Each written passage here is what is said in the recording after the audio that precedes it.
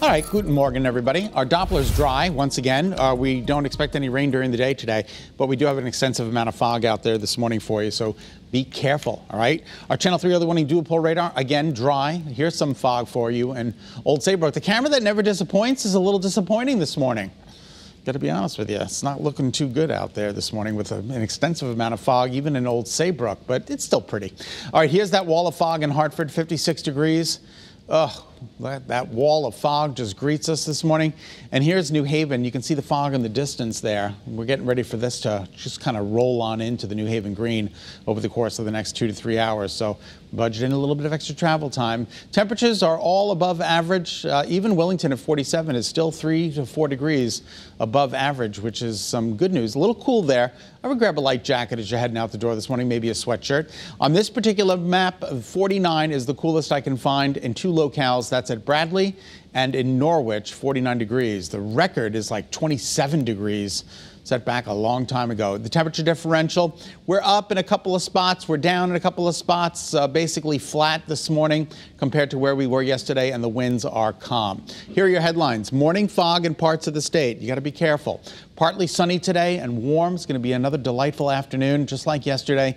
And then maybe a sprinkle tonight as a weak system pushes on into the area. Satellite and radar confirms there's not a whole lot going on out here. You'll notice some sprinkles up over the Great Lakes, but that's about it. Look how dry we are with high pressure in control. And according to early warning futurecast, tomorrow's weather today, it's an hour-by-hour depiction of partly to mostly sunny skies. There could be a sprinkle late tonight through very early tomorrow morning. Here we go. You'll see the little green dots materializing. This is midnight tonight through very early tomorrow morning. This is 4 a.m. tomorrow morning with partly to mostly clear skies, but fog will form once again tonight through tomorrow morning.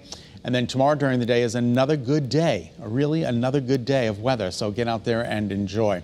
All right, so today's daytime highs climb into the low 70s. Another gorgeous afternoon. Sun is up at 7:01, sets at 6:12. And we are taking a look at a 7-day forecast that includes some pretty nice weather for the foreseeable future. We're talking 76 tomorrow. Look at these temperatures, 77 on Friday. Saturday. Now, there will be some showers in the morning. That's the result of a warm front that's going to push into the area. Then the cold front rolls in late in the afternoon. So I think we're going to get a shower in the morning. Then we'll see some partial clearing. And then more rain at night. There could even be some lightning and thunder.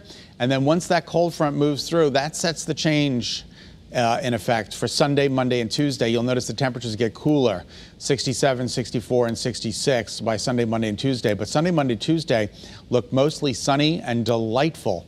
So we want you to get out there and make some plans for Sunday. Saturday, I don't think it's going to be a washout, but Saturday night is looking pretty, could be stormy and windy too. And then it's going to be pretty windy on Sunday, but that'll usher in much cooler air.